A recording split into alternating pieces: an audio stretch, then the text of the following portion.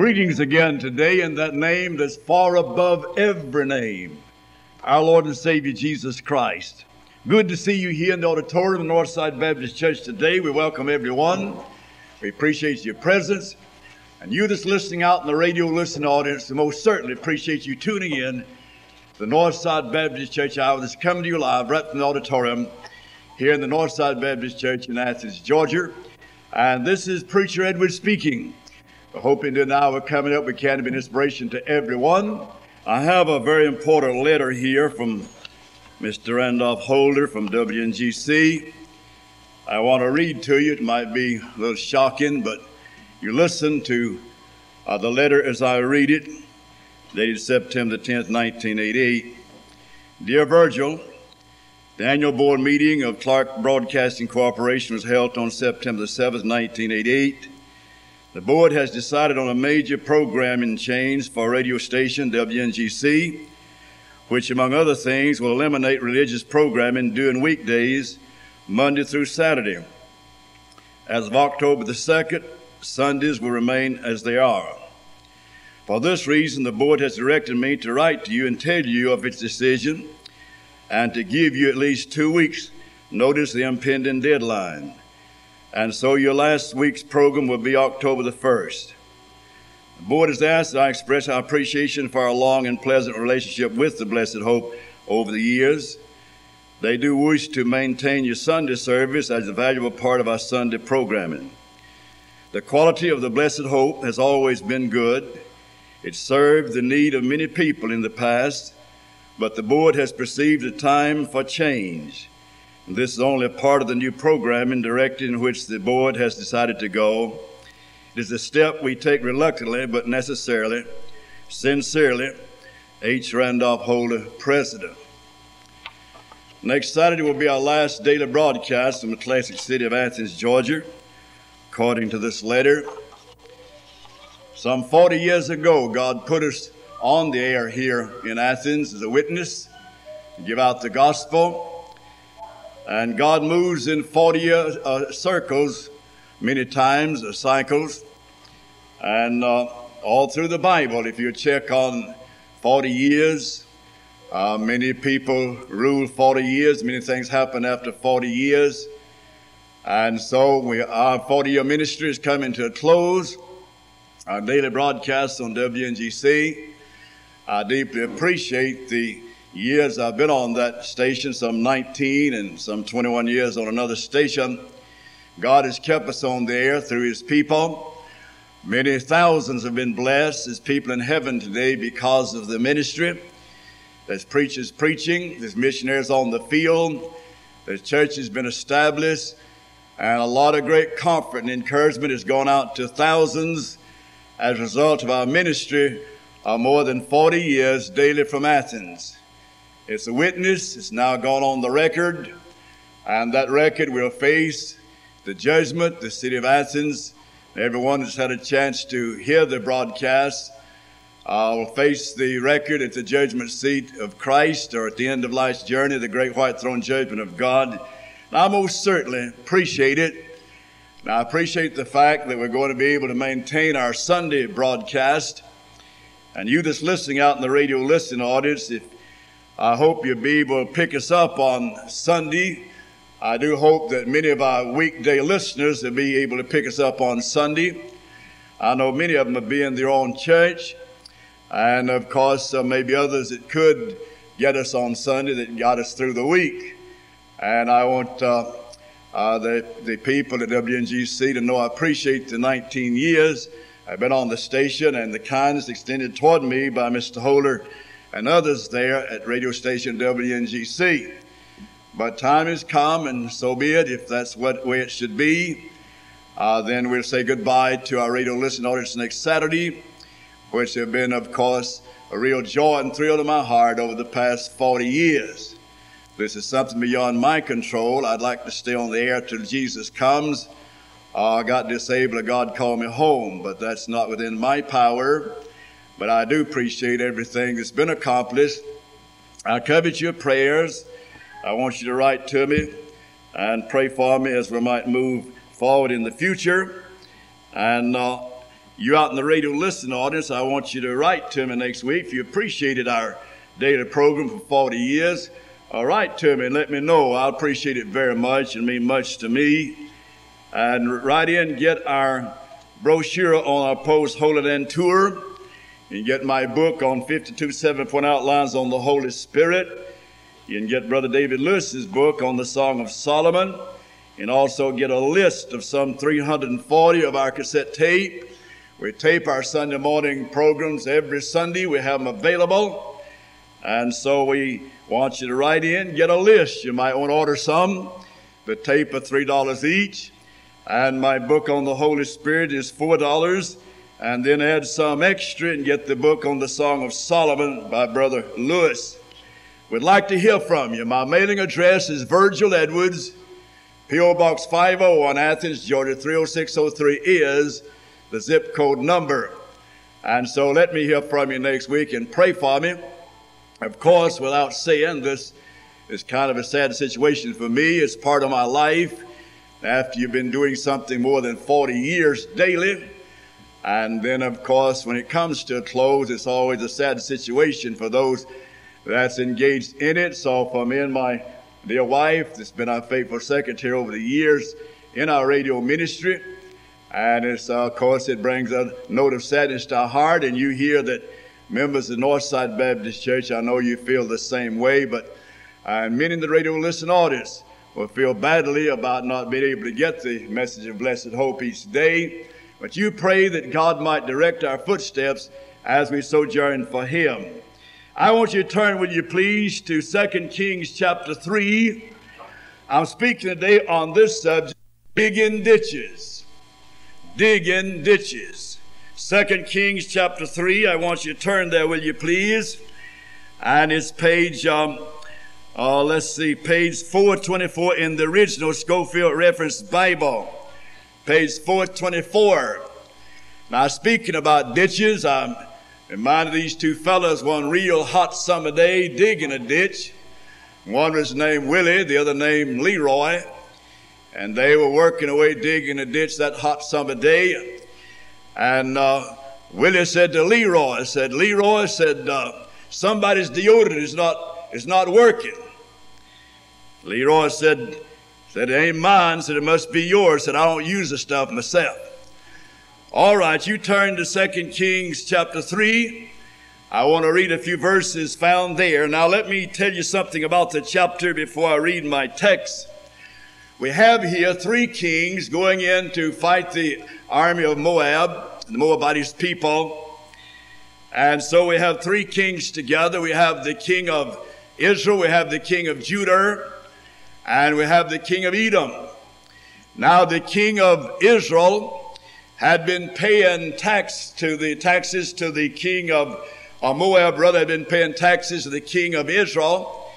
And they've been given hundreds of sheep and cattle and so forth each year there to the king of Israel. Now the king of Israel, of course, was enjoying the good commitment coming in from the king of Moab every year. But the king of Moab decided, I'm not going to pay any more taxes to the king of Israel. And I just refused to do it.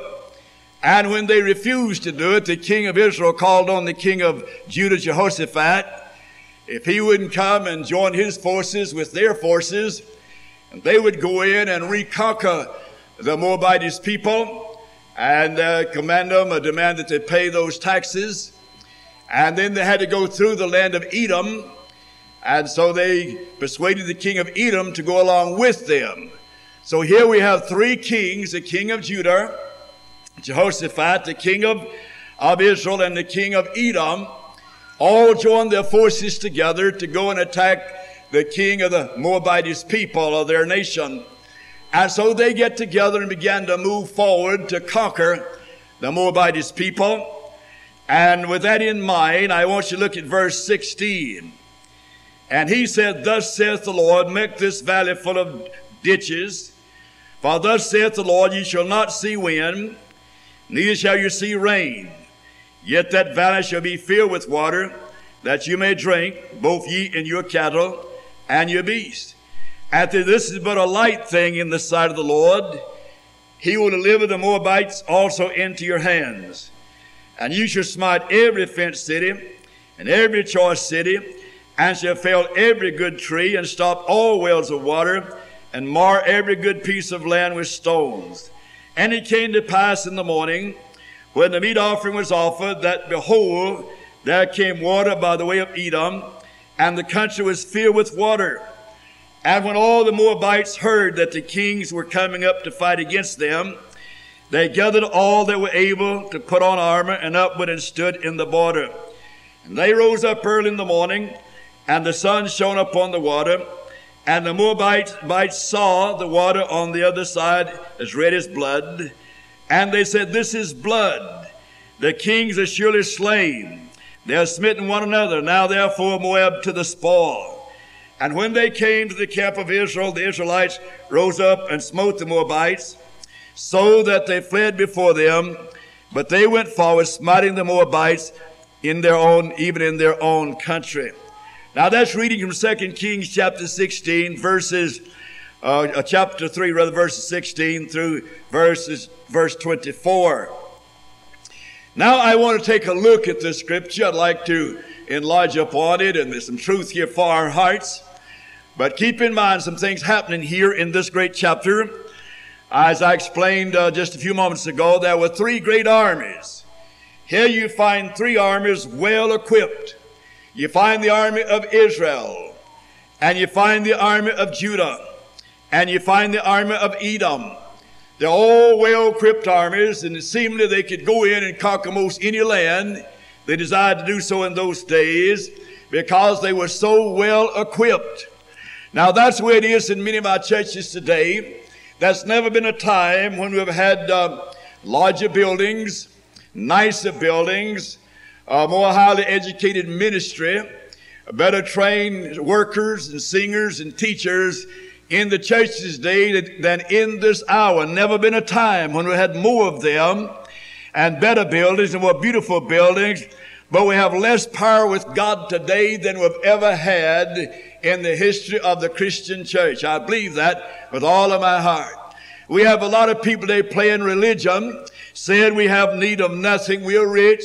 And we have our trained choirs, our robe choirs, we have our padded pews, and we have our glass windows, we have our highly educated ministers, we have our trained musicians and singers, we have plenty of money coming into the treasure, and man, we got it made. And they're saying that all over America today in many of our large churches, but one thing they don't have, that they don't realize, is they don't have God. They don't have the power of the Holy Ghost. They're playing religion, but without Jesus Christ, without His power. Now the Bible says in Revelation chapter 3 and verse 17, because thou sayest, I am rich and increase with goods, and have need of nothing, knowest not that thou art wretched, miserable, and poor, and blind, and naked. There God gives a description of the Laodicean church in this Laodicean state of the church age, and that's exactly where we are today. Our big shot churches in many of our large cities today will play religion, well equipped, very wealthy, well dressed people, men with huge incomes and things of that type, and in the church less power with God Almighty than we've ever had. What we need today is power with God. We need the power of God's Spirit. It's not more highly educated preachers. It's not better trained workers. It's not nicer pews and better robe choirs and stained windows we need today and carpet floors.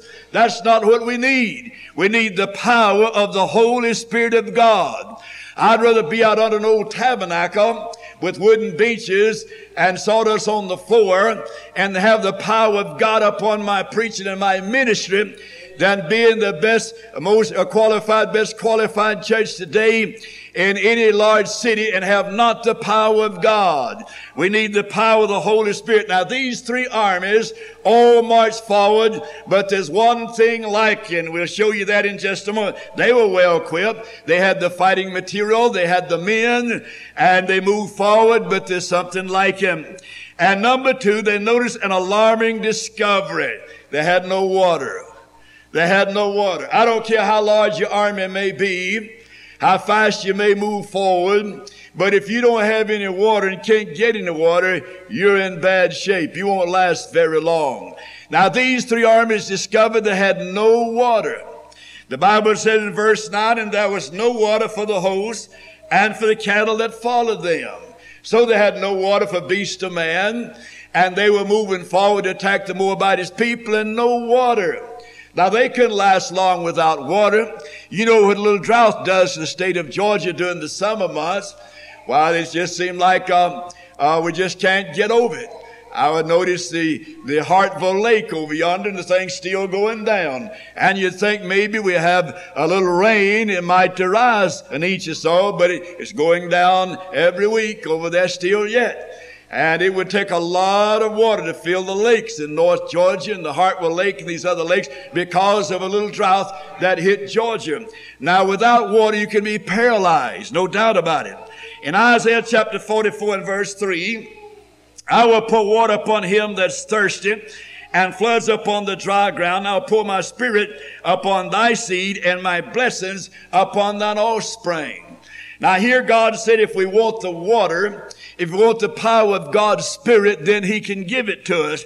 And if we'll pay the price, He said, I'll pour water upon him that's thirsty. You can't have it unless you're thirsty. You'll never be filled with the Spirit of God unless you're thirsty. In John chapter 7, verses 37 through 39, in the last day, that great day of the feast, Jesus stood and cried, saying, if any man thirst, let him come unto me and drink. He that believeth on me, as the scripture has said, out of his belly shall flow rivers of living water. But this spake he of the Spirit, which they that believed on him should receive. For the Holy Ghost is not yet given, because that Jesus was not yet glorified.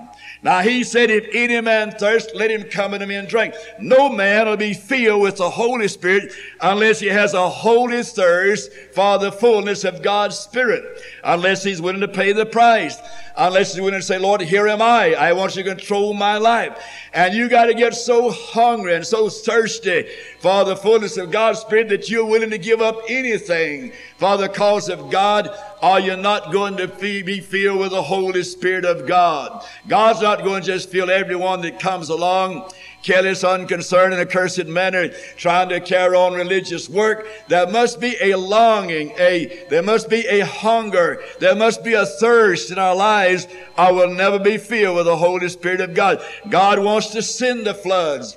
God wants to send the rain. God wants to send the great downpour. God wants to send the gully washer in our lives. I'm speaking about our spiritual lives. I'm thinking about the fullness of God's Spirit. God wants to wash out and clean out everything that's not right in our lives. There's a woman one day that was praying with a pastor and praying about rain. And he got out into business and he was talking to God. He said, Lord, I want you to really send a rain. Lord, I want you to really send a flood. Lord, I want you to really send a downpour. Lord, I want you to send a real trash mover. I want you to send a real gully washer. Lord, I want you to move the trash. And about that time, this woman stopped and said, preacher, said, leave the trash moving part off because I just buried my husband today. Well, we need to realize that God can send a trash mover. God can send a gully washer. God can send the downpour. God can send the Spirit of God upon us, but we've got to be willing to pay the price. We find in John chapter 4 that there was a woman that came to the well there to get some water, and she was thirsty for that literal water. She got out of the well, physical water, but Jesus told her about the water of life, about the Spirit of God that could come in her, and she could drink of that water and never thirst again. Now what people need today is the Holy Spirit. What that sinner needs out there is the Spirit of God in his heart. And the only way he'll get it is repenting of his sins and believing on Christ as his Savior, accepting him.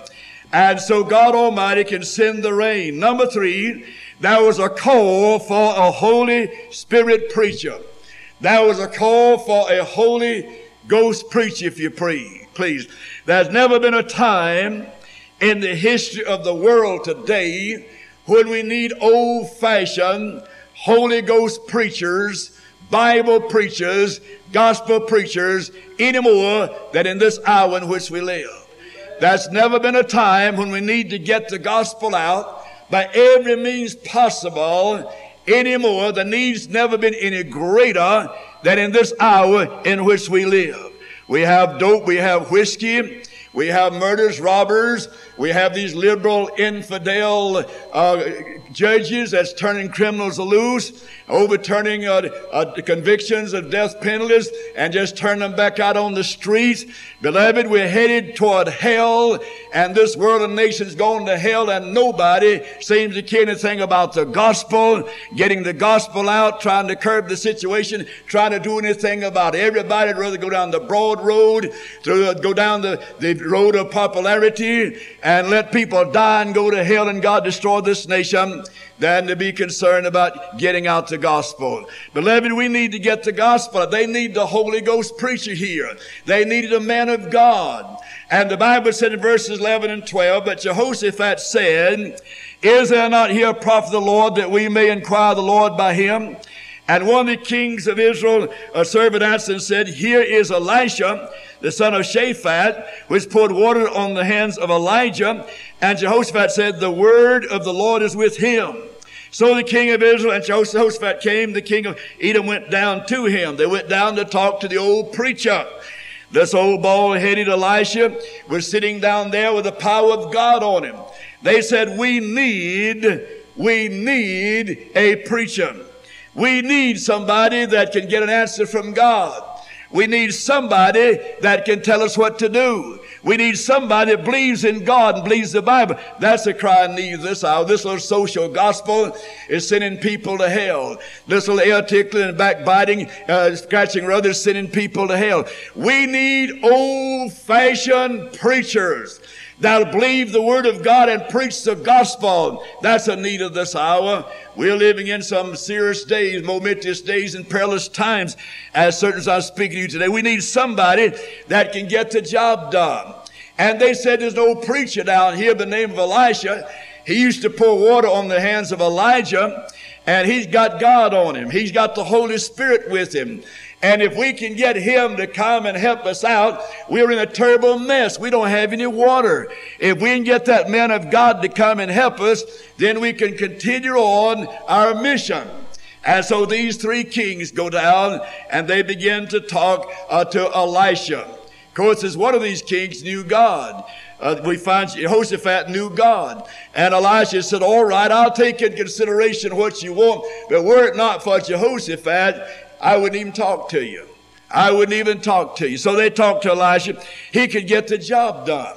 There's a businessman one time wanted to hire a man to handle his business for him, and 3 men came in to apply for the job, and he didn't know which one to hire, and he put a question to him.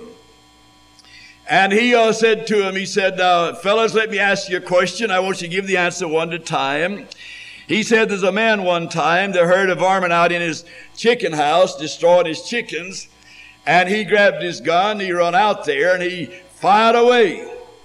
All right, any question? One man said, yes, sir, I have a question, sir. Said, what kind of gun did he have? What did he use? He told him. The other man said, well, sir, I have a question. Said, what kind of ammunition did he use? He told him. The other man said, sir, what I want to know is, did he get the animal? Did he get the varmint? Did he get him? He said, you got the job, son. He said, you're concerned about getting the job done. Did the man get the job done? Did he kill that animal that's destroying his chickens? Did he get the animal? That's what he's concerned about. Did he do the job? And he said, I want a man to run my business that's concerned about getting the job done. And so you have some men today that can get the job done. You need a man of God that can do the job, that can get the job done. And that's the crying need of the hour, getting the job done for God. Then we come to thought number 4, and that is mercy for another's sake. In verse 14, and Elisha said, as the Lord of hosts liveth, before whom I stand, surely, were it not that I regard the present Jehoshaphat, the king of Judah, I would not look toward thee, not even see thee. This old preacher said, I'm going to tell you fellas something. you son of Ahab, and you king of Edom, I'm going to tell you something. This preacher looked those three men in the face. He said, were it not for this man here, the king of Judah, Jehoshaphat, this man of God that knows God, I wouldn't even speak to you. I'd waste not my time on you. Now, I can't understand why Jehoshaphat came down and joined that crowd anyway. He was an independent Baptist. What did he come down there and join that other group for? Oh, you listen to me. That's the trouble today. You have too many today want to unite and promote union campaigns, hobnob around and play around, compromise and join everything that comes along in order to try to get something done. That's not the way to do it. That's not the way it's to be done. God is looking for a man that's willing to pay the price and move forward and not join up with all of these different cliques and denominations and all these other movements that's coming along. Never, never. That's not the way to do it. And we need to realize that God said, come out among them, be ye separate, saith the Lord, and I will receive you. He said, were it not for Jehoshaphat, I wouldn't even look at you. I wouldn't waste my time on you. And any time an old-fashioned, Bible-believing, fundamental, independent Baptist preacher lines up with a bunch of compromises, he might as well to go home. He's not going to get nothing done. God is looking for men that stand for the truth, that'll believe the book, that'll preach the Bible, and set out to get the job done. He said, were it not for Jehoshaphat, I wouldn't help you. But he said, because of him, I'm going to help you out. Because of him. Now, he had no business lining up with those two other kings anyway. They were God haters, wicked, ungodly. Jehoshaphat shouldn't united with them. It's wrong for a man to do a thing like that, even a nation, an army. And so he is willing then to show a little mercy. And he said, all right, I'll show you a little mercy and I'll go along with you and I'll try to help you. You find in the book of 2 Samuel chapter 9, I won't have time to go into it, but it tells you there about a man by the name of Mephibosheth, a crippled man, a son of Saul that was brought into the king's palace for his father Jonathan's sake. He was Jonathan's son and a grandson of Saul, and he was brought in to David's palace, a crippled man, brought into David's palace, sat down at David's table with David's servants and children, and sat there and ate with the king in David's palace. Poor old crippled man, a son of Jonathan, a grandson of King Saul. Why did David bring that man in? Jonathan and David were good friends, very close friends. And Jonathan said, David said, don't forget me. Said, I know you're going to be king of Israel. And I don't forget me when you're king of Israel. Remember me, David. And David said, Jonathan, you've been a real bosom friend of mine. I most certainly remember you. I surely will. David ascended to the throne in later years. He happened to think about his promise to his good old friend Jonathan. Jonathan had been killed. And now he thought about, I promised him. I wonder if he has any descendants anywhere yet alive. And they began to look around and they found Mephibosheth. Mephibosheth was in a land of no pasture over there, hid away, hiding from King David. And David said, go fetch that man and bring him here. Sit him down at my table. Treat him just like he was my son. And why did David do that? David did that because of his father, that is Mephibosheth's father, Jonathan. It wasn't Mephibosheth, it was Jonathan. He did it for his sake because he promised his good friend that he'd do it. And so we find Elisha said, all right, I'll go along with you. I'll do this job here for Jehoshaphat's sake, and were it not for him, I would not do it. And then notice number 5, a foolish demand. Now the Bible said God chose the foolish things of this world to confound the wise. They wondered, what in the world is Elisha going to do? Is he going to pray some rain down from heaven? What's he going to do? And you find this man, full of the Spirit of God, did a very foolish thing. And sometimes it seems in the eyes of this world, that's what preachers do, men that know God and serve God. In verse 16 he said, thus saith the Lord, make this valley full of ditches. He said, fellas, get down there and do some ditch digging. The preacher said, get your men down there and put ditches all over this valley. dig some ditches. That's my subject today, and this is tape number 349, in case somebody want to write in for it to get it. Digging ditches. Go down and dig some ditches. God chooses the foolish things of the world to confound the wise. And he cried and said, thus saith the Lord, make this valley full of ditches. Now that seems crazy. That seemed like a stupid thing to do. But you look back at God and what God has done rather in days gone by and see the great hand of God, what God has done through men. Men he's called in the ministry, some off the farm, some offer out of the plants, and some from truck driving and various other walks of life. God has called them into the ministry and took them and made something out of them. See, God's no respecter of person. You don't have to go out here and tramp around over the campuses of our colleges and universities to try to find a well, highly educated man to try to get him to ministry. No, God doesn't do it that way. You don't find them like that. God chooses the man he wants. Whether he's educated or not, God can educate him. God chooses that man, and God anoints him, and God gives him the message, and God says, go after it, son, I'm with you. That's what God does. Now we find here this is seen to be a foolish thing. Take your soldiers, send them down there, dig some ditches. No doubt they said, what in the world does that crazy preacher want us to dig ditches for? What is that for? We don't need ditches, we need water. We're about to starve to death. Our cattle are about to starve to death. And he said, go dig some ditches. And he did a foolish thing, a foolish command, and they went. Number 6, notice after he said that, he said, I want a little music around here. Let's have a little music and have the musicians to play and maybe some singing. Verse 15, now bring me the minstrel. It'll come to pass when the minister plays that the hand of the Lord came upon him. Music is a great help in the ministry, a wonderful help in the ministry. A music director that's dedicated to God can accomplish great things through that ministry, and it's needed. Great preachers like Dwight L. Moody had Sankey with him doing his ministry. My, what they did together for God. Other great preachers, Billy Sunday had Roadheaver with him doing his ministry. What a wonderful job they did for God. Pastors have had good music directors in their church that's worked with them in doing a wonderful job. And I believe when we get to heaven, the pastor and his music director will stand together and be rewarded together at the judgment seat of Christ, because he has a part in all the pastor's ministry. The pastor has a part in his ministry because he sets the stage, gets the people in the mood for the message, and does what he can to get the job done. And that's what God wants, and God calls men for that purpose, and that's a very important ministry. Don't take it lightly. A lot of men that's called in the musical realm is doing far greater job than most preachers. And that's a ministry not to take lightly. Somebody said, well, I don't want to be a music director. I want to be a preacher. If you're a good music director, brother, you're head and shoulders above many preachers.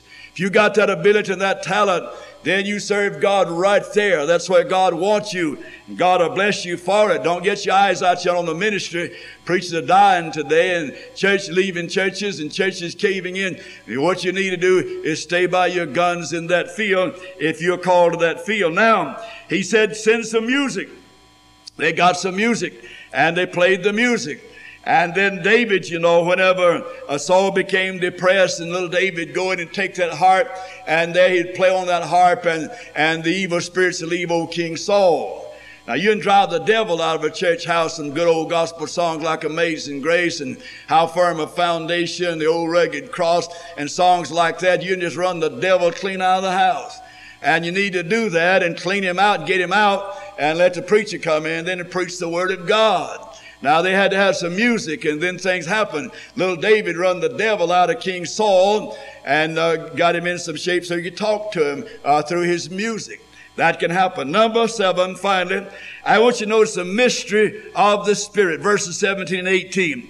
Thus saith the Lord, ye shall not see wind, neither shall you see rain, yet that valley shall be lifted with water, that you may drink, both ye and your cattle, and your beasts. And this is but a light thing in the sight of the Lord. He will deliver the Moabites also in your hands. Now what happened when they dug those trenches? God just filled them up with water. God filled them up with water. The cattle drank. The soldiers drank. The captains drank. They all drank that good old sparkling water as much as they could hold, and they cured their thirst. But that's not all. Those Moabitish people on the hill on the other side, the next morning when the sun began to rise, that sun was shining on that water and turned that water red, and it looked just like blood. Those Moabites said, look, those kings over there, 3 kings in the armies, they're falling out with each other. They got in a fight. They have destroyed each other. Look down in that valley, completely filled with blood down there. Look, blood. They said, yes, that's what happened. Let's go forward now and conquer them. And they took off down through the valley. And of course, when they got into the valley, they found there was nothing but water. And then they ran right into those 3 big armies. And those 3 armies turned and ran them out and whipped them and conquered them. And they got the victory. Now the man of God is the man that directed the way. There's never been in it any hour when there's in a greater need for a real man of God than in this hour in which we live. Digging ditches to the glory of God. See, God worked 2 miracles. He filled the ditches full of water, and then he made the water look like blood. And he worked both ways there and gave the victory. God is able to give the victory. You may have to dig some ditches, but God will give the victory, the glory of God. You've listened well. Let's stand to our feet. Father in heaven, I pray today you'll use the message, that you stir our hearts. God, you're still a miracle-working God, and you can still do that needs to be done. I pray, dear Father, that you'll have your way in this invitation, that you'll use this message out in the vast radio listening audience. And may Jesus be glorified, because we pray in his name and for his sake. Amen. Amen. Debbie, you play for us, will you? And while you're playing, if anybody needs to come forward to be saved, to join the church, rededicate their life or whatnot, you may come while we wait. How about it?